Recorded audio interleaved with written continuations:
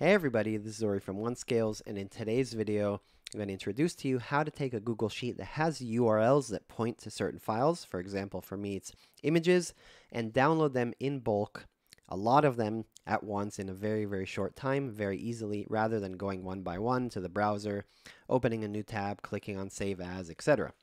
So let's jump into it. All the instructions are going to be shared right here. We're going to make an article as well, and let's jump into it. So first thing you need to do is extract the file name, and then the next thing you need to do is take the make a command to put it on your computer in a script, and then run the script, and you'll get all the files. So let's jump into it. Okay, so first thing you're going to do is you're going to go here and use this command right here, everything starting from equals all the way to the end. You're going to paste it right here. And what you're going to need to make sure is that your cell A3, for example, A3 and A3 needs to change to whatever the first cell of your URL in your sheet. Maybe you're using A1, for example, or maybe you're using C7 or whatever it is. Make sure you change it in both places, here and here. Once you got the file name, for example, right here is the file name, it extracted it, you're just going to drag it all the way down and get the rest of the files for the rest of the files that you're trying to download. The next thing you're going to have to do is copy right here the information, depending if you're using Mac or Windows. They're very, very similar. There's slight difference between the two, and I'll show you more details. So for Mac, I'm using Mac. I'm going to copy right here, and I'm going to paste it right here. Don't forget that you have also the cells A3, which takes the full URL in this case, and then it outputs the B3, which is just the file name. That's just the command. Make sure you change it to the fitting cells for you, and then drag all the way down.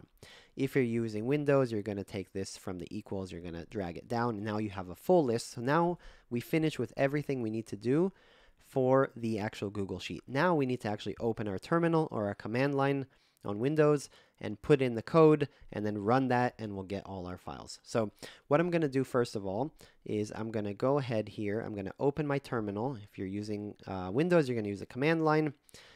And you're going to go here, and you're going to go to the place that you want to download all your files. So for example, I'm going to make a new directory called image2. Just for example, let's say I want to download everything into image2. Okay, so now I don't have anything in my folder. Now I'm going to actually create a new file right here. I'm going to create a new file, for example, called file.sh. And I'm actually going to put this in the beginning of the file, and then I'm going to take everything that I did for my commands, all of them, and I'm going to paste it right here, and I'm going to save the file. And now I'm going to actually change my permissions to be able to write. Okay, right here. Good. And now all I need to do is just run this file. So let's go here, file.sh, and if I click here, that's it. It downloaded everything to it. So if I look at my folder, I can see all my files are downloaded right here. Everything's ready. So that is it. That's very, very simple for Mac. Let's talk about the differences for Windows. And I apologize, I cannot show it because I don't have a Windows machine, but it's very, very simple. So the first thing, I'm going to jump back a little bit before. In order to get the URLs right here, all you need to do is go to the Windows one and take everything from the equals and put it here, right here. Obviously, make sure you change the B3 and A3 if you need it. If everything's okay, you just drag everything down. The next thing you're going to do is actually copy this, and then you're going to go to your command line. You go to the start, run, cmd, type in cmd.exe or cmd, and then you're going to basically create a file called whatever your file name, for example, file.bat, right? File.bat. You're going to edit that in the notepad or in the command line, and you're going to basically just copy this whole thing. You don't need to add this extra row just like we added in Windows. You're just going to copy all of these inside, and you're going to save it using your notepad or your command line, and then you're just going to go to your folder, double click on the file, and it's going to download it. That's it. That is very simply. Make sure you put the file.bat in the folder you want to download all the files, and you're good to go.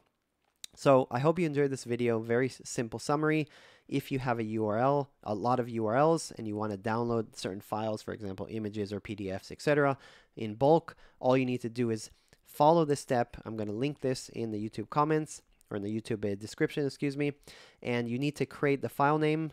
You need to extract the file name, use the command here, You need to create the curl, which are the command to download the files. You need to create a file in the folder you want, run it, put the code inside, run it, and then enjoy what you did.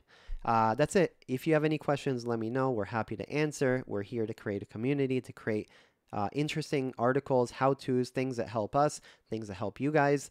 And if you have any questions, let me know. If you liked it, subscribe, share, say hello, like, and just let us know what you think about these videos. We'll be making more and more all the time. Please subscribe, and we're happy to have you guys watch our videos. Thank you, guys.